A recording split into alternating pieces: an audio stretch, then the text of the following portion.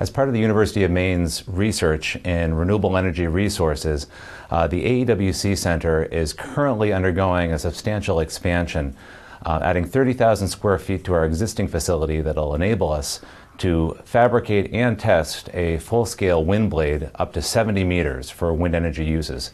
The University of Maine is performing this research in support of the goal set forth by the Department of Energy to achieve 20% electricity from wind energy by the year 2030. This goal will require the installation of more than 300,000 megawatts in the U.S. by the year 2030. And in order to achieve this goal, nearly 5,000 2.5 megawatt turbines will have to be installed every year in the U.S. for the next 2 or 3 decades.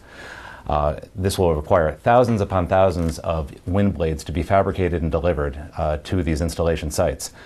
The composite technology currently used in wind blades is old technology, largely manufactured by hand, which has some quality issues associated with them. The University of Maine proposes to undertake a research goal of developing robotic fiber placement manufacturing of wind blades, whereby we take robots, automated robots, and use robots to fabricate wind blades.